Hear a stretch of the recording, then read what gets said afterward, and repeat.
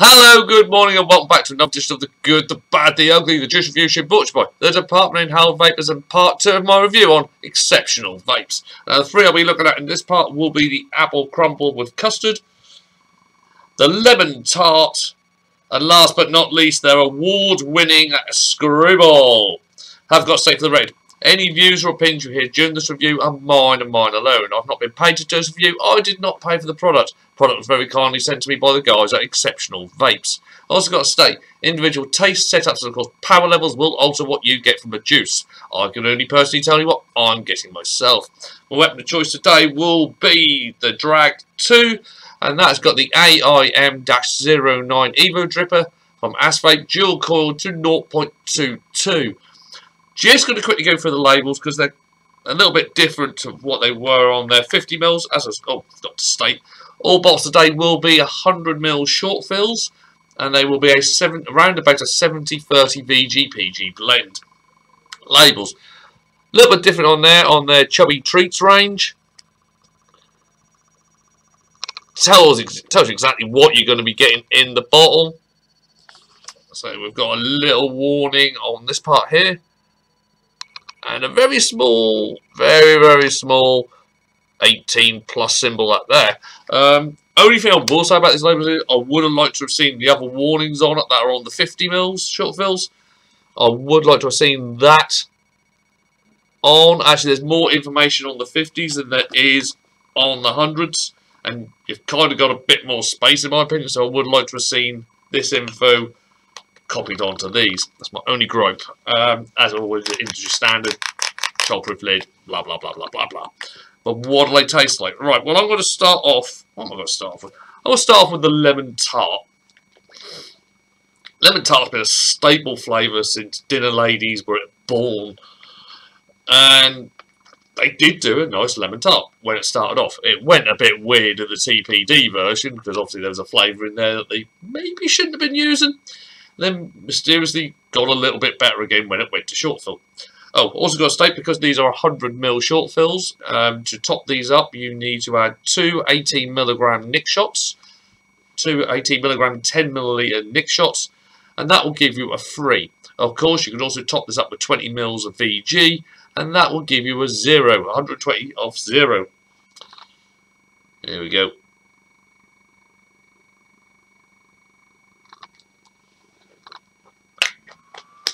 Now, although these are still a little bit fruit-based, it is nice to get a more desserty set of flavours come through. Right, I'm going to start off at 72 watts, which is 3.7 volts. Here we go.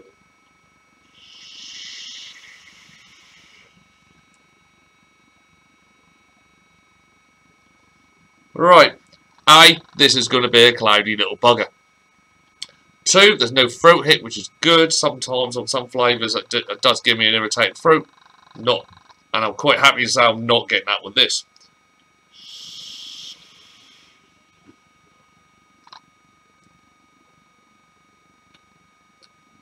Wow. Got me. Straight off the bat, you're getting the base of the tart. You're getting the tart's base. Which is nice, I can't fault that at all. Lemon does take a little while to come through. There are little spikes of kind of lemon zesty going through that that tart base.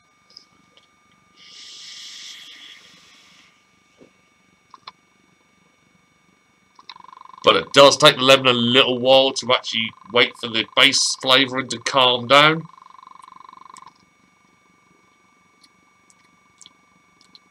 It's alright, but it is very biscuity base type flavour at the moment. And we've got to 82. Just hopefully that gives that lemon a bit of a kick in the arse.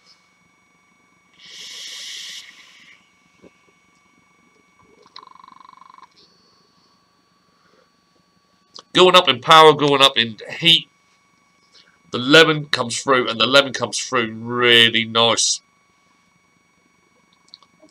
You're still just getting that base just at the beginning, but then the lemon tart element, the filling of it starts coming through and oozes over that base which is coating your tongue.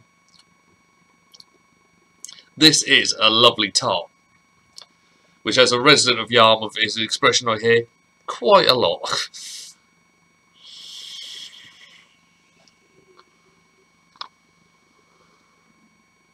As the coils are warming up now, that lemon's coming through even better.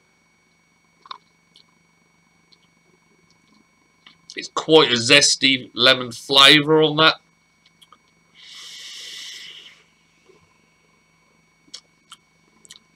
It's one that's going to make me nom nom nom nom nom. Alright, I will go up to 82 now. Or 4.2 volts. I'll just have a quick squirt and all. That's a light. That's a tad. Ah. Yeah. Lovely little dry hit on the camera for everyone there. Here we go. Right, let's try that again.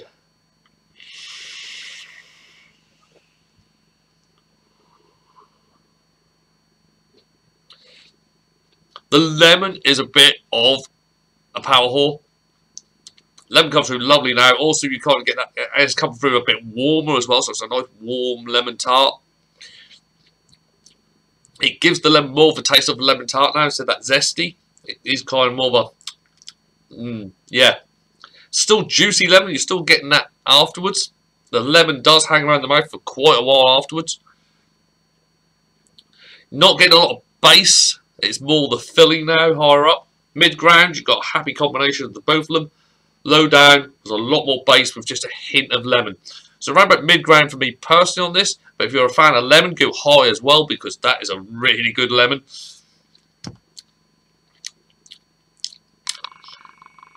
I personally think that's better than Dinner Ladies.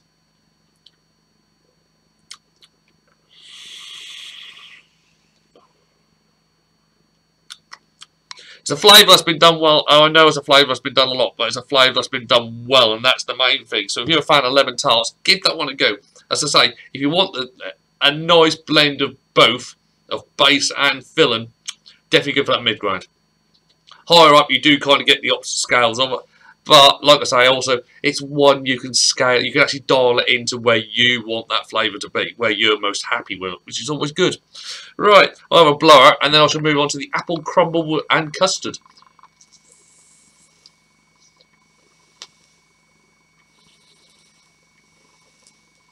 We're dry.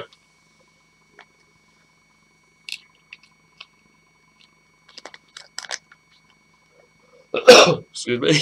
Wow. Where'd that come from? Here we go. Apple tart. Apple tart, shove it, twat. Apple crumble and custard. Going back down to 62. 3.7 volts. Here we go.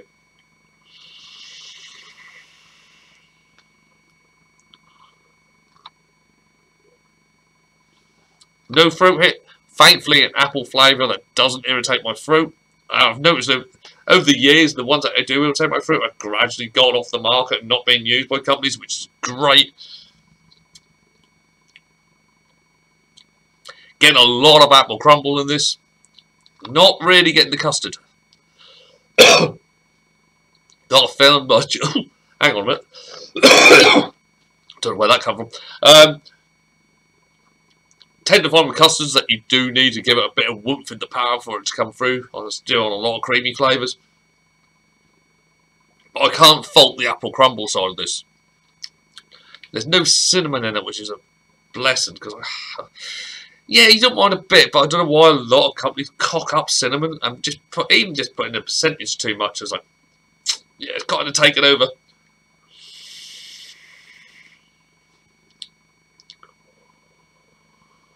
The cooked apples are done just to perfection. Then you get that nice crumble effect going through. You mainly get the apples first, then the crumble comes in. Be fair, it does take that a long while. These are long-lasting flavours, again, like it were in part 1. For that part to die down, I'm only now getting a hint of custard coming through at the back.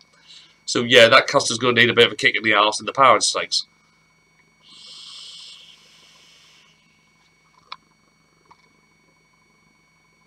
But the apple crumble is nice. I can't fault the apple crumble. Going up to 72. Here we go, 4 volts.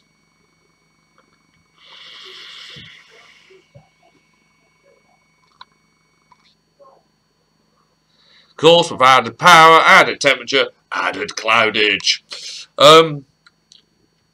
Custard now is coming through a lot better. It does need a kick in the arse. Getting it all at one now is like you've got your apple crumble, a big old splodge of custard, and you've just taken a mouthful off the lot. You're getting crumble, you're getting apple, and you're getting a very thick and luxurious custard flavour going on through that as well. Oh dear, this ain't going to last me very long, guys. Once again, I know apple pie and custard, apple crumble, it's kind of a flavour that's been done. But once again, they've done it well.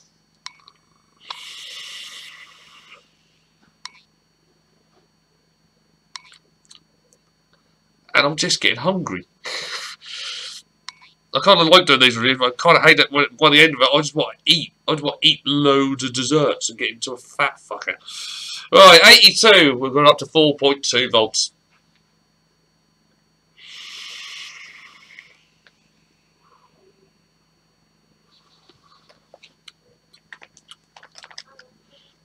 Higher up, the apple really does take over. Now getting the crumble. And it's kind of knocked the custard out again. If you really want that custard, it is round about that mid-range. Because otherwise the apple really does... The apple really likes the power, to be fair. And so does the custard. But the thing is, the apple has overtaken the custard again. I'm now not getting any custard whatsoever. So if you want something with a combination of all three elements of this liquid, go mid-ground, because higher up you do lose, higher up and lower down you do lose the custard. Lower down it does take a long while for the custard to come through. Higher up it's just blasted out. It's mooted out higher up and you just get the apple crumble. But you're getting more apple with a bit of crumble. Mid-ground, this isn't going to last me very long. High-low, not for me personally. Right, well that brings me to a complete loss of mobility in my mouth. Right, that brings me on to the last one now, the award-winning Screwball.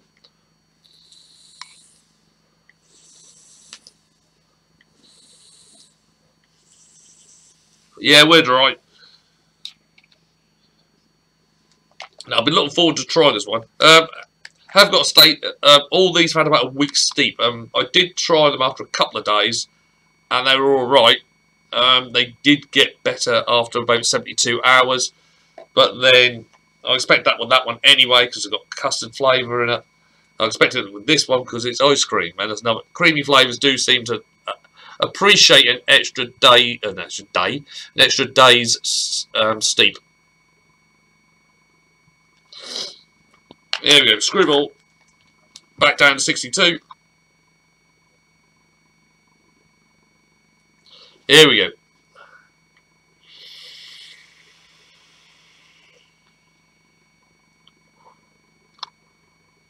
Oh.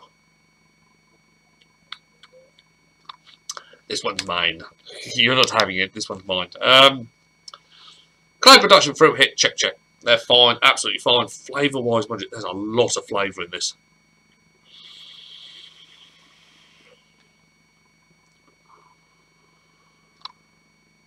For those who don't know what a Screwball is, I mean, it's a child's favourite of mine. Every time you'd hear that ding, ding, ding, ding, ding, ding, ding, ding, and you knew the ice cream van was just there, you'd run out of your house to get one. And then you'd run another half or 2 blocks down the road as he just pulled off just as you got there. I'm sure he just looked in the mirror going, he's getting close, I'm going to fuck off. Anywho, what basically a Screwball is it used to come in a plastic cone, rounded at the bottom, full of ice cream, and at the bottom you'd have 1 or 2 balls of bubblegum. Oh, I loved them as a kid, I really do. This kind of emulates that really, really well. First we know you get an absolute gobful of ice cream right at the beginning. And it's not over sweetened, but it's nice and creamy, but it's not too creamy.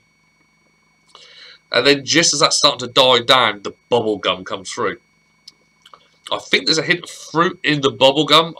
I did detect a fruity note, but I couldn't quite see. I couldn't actually distinguish what it was. But the bubblegum, with that, you do start to go. Your brain does make your mouth start to chew a bit. And it hasn't been overdone on the bubblegum as well. I hate some of them where it's over rubber, chemically plastic type bubblegum crap shite. Oh. Hasn't been done on here, they haven't overdone it. But I do want to know what that fruit element is. So I'm going to go up to 72 now, going up to 4 volts.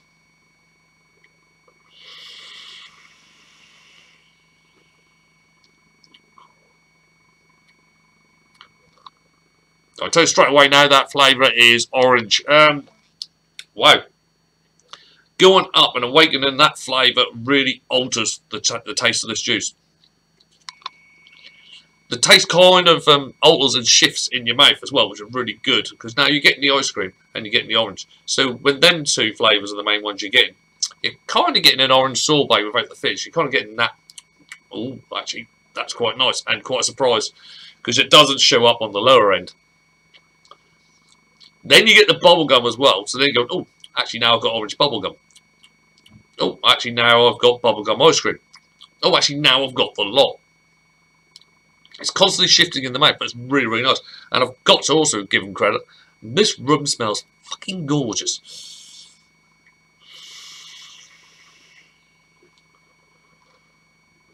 They always talk about the advantages of vaping, and one of the advantages is it saved me a fortune in Glade plugins. Constantly changing. I say, when you get all of it, oh. But then that'll go to orange bubblegum, then it'll go to ice cream bubblegum, and then that'll go to the lot of it again. And then also wherever your tongue touches the inside of the mouth, you get that one little ping of orange coming up. That's what the flavour keeps on changing. It's another long-lasting flavour as well. Every time you exhale out, you get that ice cream again, comes flowing out. Wow, I can see why this won an award. I can quite happily, and compared to like when you look at some of those award ceremonies and you look at what won and you go, Dinner Ladies won with Lemon Tart again? Really? You don't want to question the integrity of these awards, but you do look at some of them and think that's just bollocks. There's better stuff out on the market.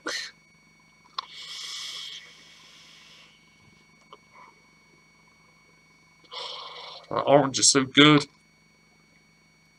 The whole lot is so good. Actually, I'm now getting a little fizz on the tongue from the orange. Right, I'm going up to 82. There we go.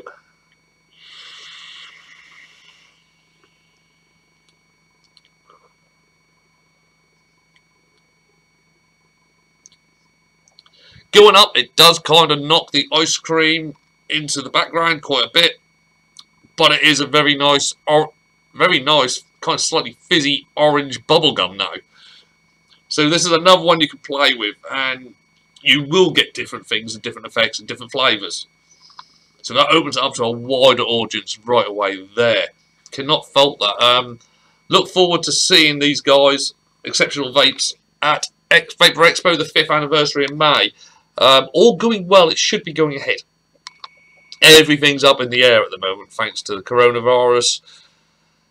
No, I mean, I've been talking to shops. They're now starting to notice it's getting harder and harder to get coils in. It is starting to bite. Some of them have started to go back to work in China, but some still haven't. And the actual distribution chain has been chopped to shit. It's getting a little bit arse nippy on that one. I mean, we haven't got Vape Jam now. Vape Jam's been cancelled because the FSA have changed their rulings about what I think is label. If I'm not mistaken, about labels and stuff like that for CBD.